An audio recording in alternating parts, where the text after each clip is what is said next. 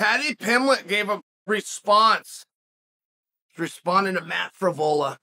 So just to back up, in case you've been asleep for a couple of days, Matt Frevola has a fight over the weekend during the pay-per-view. He gets post-fight interview. He calls out Paddy the Baddy. Now, a number of guys have called out Paddy the Baddy a number of times. It's kind of hard to get a reaction from him.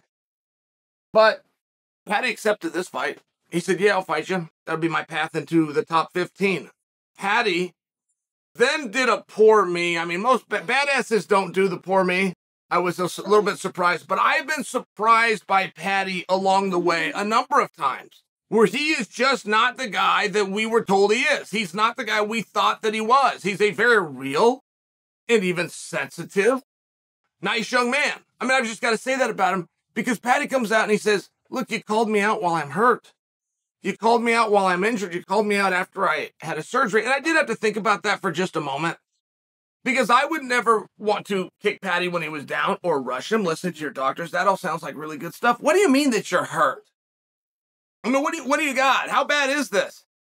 Truck Gordon, who's the one that hurt you, so we've been told, or so we would assume, because it was your last opponent. Truck Gordon went hurt. Truck Gordon lost the fight and didn't get hurt. You won the fight and did. Okay, fair enough. Weird things happen to your body. Truck Gordon's fought again.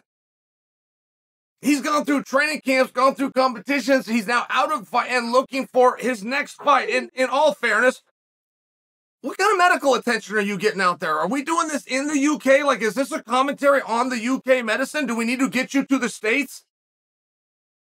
What about it is hurt? Let's start with that. That's your private business, but you've told us. I just can't remember what you said. You said it was your ankle or it was your knee. Am I close? Am I right? Wait, was it a shoulder? Was it an elbow? What was it? And what in the hell is it that you think it's appropriate for your medical team to be taking this long? And I say this in support of you. I say this with actual concern for you. What is it that got hurt? And what in the hell is taking so long?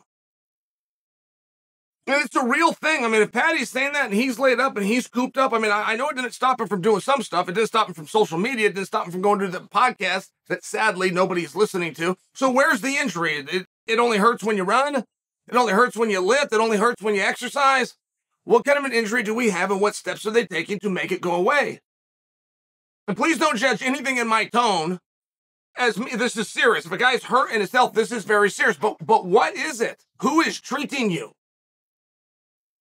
You come over to my house, you might need to lay low from USADA, but in 4 days, I will have you back. Snippety snap. I mean, this isn't a big deal.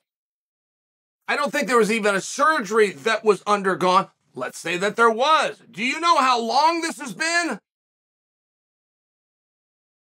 The opponent that did it to you has already fought.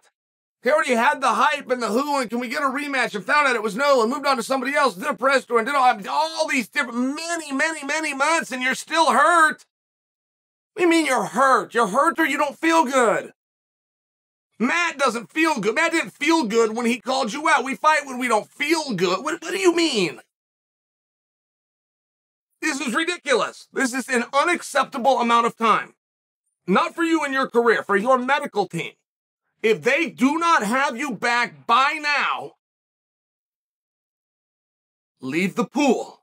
Come to Chael's house. Call it a long weekend. I'm not joking about this.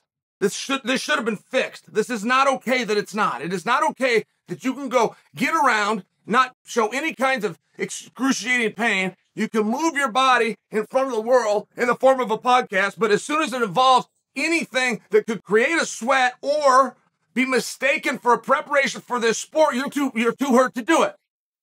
Your doctors are not doing you favors. Come see Uncle Chael.